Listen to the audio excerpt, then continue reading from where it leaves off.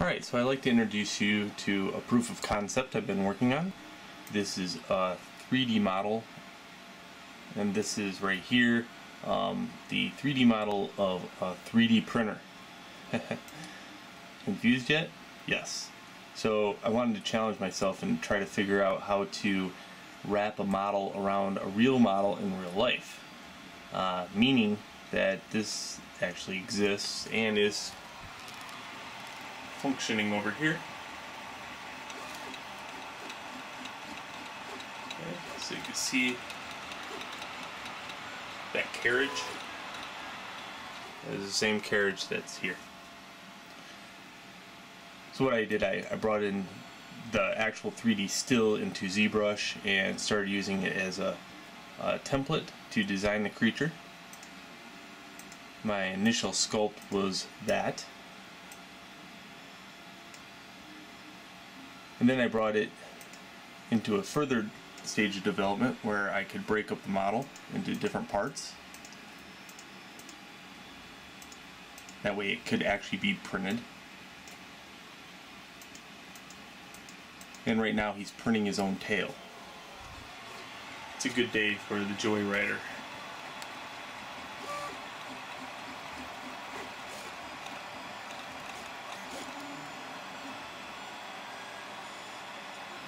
A little bit about my rig.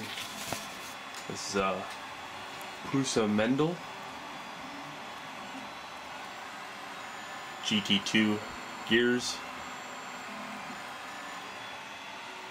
6mm steep rod for the Z-axis, herringbone gear, J-head reamed out to 0.45.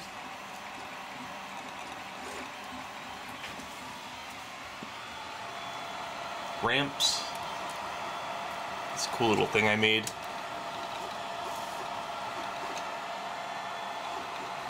So for my fan, keep ramps cool. 30 amp regulated power supply. I need to lay some plastic down on a heated bed. Right now you see this green goo right here. That is ABS glue on Kapton tape, so that way I can keep the heat down on the actual bed and the material sticks to it rather well.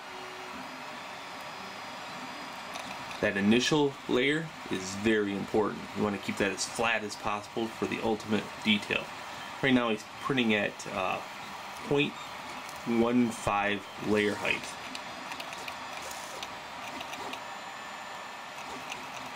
Alright, now I got glass PCB cork, and the cork is hollow in the center. It's got cut out. This is polycarb, same polycarb they use with bulletproof glass. It's just a thinner. I think it's called Plytech. It's good for 430 degrees Celsius. So I got that for both of my beds. Got these cool thumb screws. Got these cool knobs. And the oh crap switch. This is a fan I haven't hooked up yet. It's right there actually. I find it unneeded to hook this up because actually the software runs the fan quite well in the back. Custom fan head. It's a Dragon. So it blows cold air onto the model itself. It keeps the ultimate detail going. Alright, so that is my rig so far. He'll be a lot happier once he prints his tail out. You have a good one. For those interested in getting into 3D printing, I will direct you towards this wiki page called Prusa Mendel, and excuse me if I don't pronounce that quite well. It's either Prusa or Prusa, and they are very picky about the pronunciation of that name right there if you are in the community at all. So this is a very well documented area. What you can do here first is kind of look at what goods that you're going to need to make the physical build. There is a list of parts and a list of the hardware called vitamins. Okay, and anything as a vitamin, I take it as, you know, a metal part that's going to be added to it. So the idea behind RepRap is to design a machine that prints itself, or prints at least most of itself. In this case, you have these little joints and stuff, and the actual machine can print those out and then self-replicate itself. What, did I say self enough there? There we go. Anyway, you can go here and get the latest list of parts. So what you're going to need right off the bat is the plastic pieces. They're a must-have. They look like this when all put together. They have plates here that you can print out with a 3D printer, or you can go to eBay and find yourself a place that prints it out for you, and you can buy the whole kit for about, I don't know, $79, $80. I had a 3D printer handy, so I printed my parts out. That's where I got started. Just be careful. You know, I would ask whoever you're buying the parts off of what kind of density they're printing it at. Like, ask them what is their percentage of fill, and if it's not at least 80% or above, I wouldn't even buy the parts, personally. Now that I see the difference between, you know, the density of plastic putting it into the pieces, and even better ones provide shells, so you can say that the printed part has 2 or more shells. 3 is a little overkill, so 2 or 3 shells, 80% fill equals good part, in my humble opinion. Here's the latest. So this is the technical build I went through, the metric Prusa Mendel, which is great in the United States because if you ask anybody about an M8 screw or nut or bolt, they will look at you like a deer in a headlight. So when you build this, have a local hardware store handy, but do some research to make sure that they have M3 25mm bolts. If not, I would highly suggest McMaster's Car. It is a great website, and you can get all of this stuff pretty cheap, all at one shot. The whole machine is going to cost you about $800 to $900 if you're building it your first time.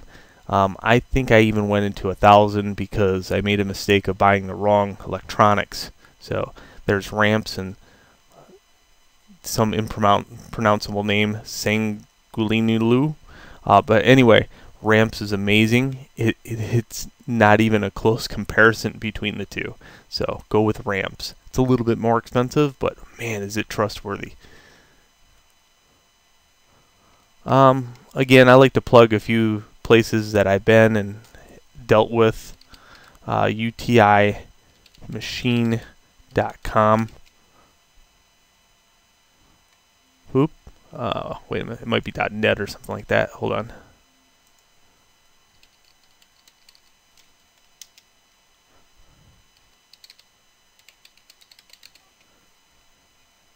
Oh, UTImachine.com. Weird. So, well, going off the Google site, you can actually get to it. Good place if you're into getting your motors and some of your electronics. Great place. So this is where I got my ramps. Okay, good prices. And you can get pre-assembled kits, or you can assemble it yourself. Again, some kind of common knowledge of electronics is handy, no doubt. But I have seen people with no understanding of electronics build one of these things in the chat channel that I'll show you here in a second. So, good stuff. There's two types of derivative of plastic. There's PLA and ABS. I want ABS. It's a little sturdier when it comes to the stuff I do, and that's organic modeling. I like the material. It fuses well with itself.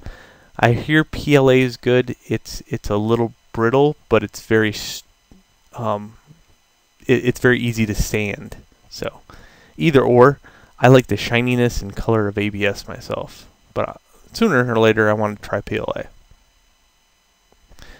Oh, there is this thing that you're going to need. It is a hot end.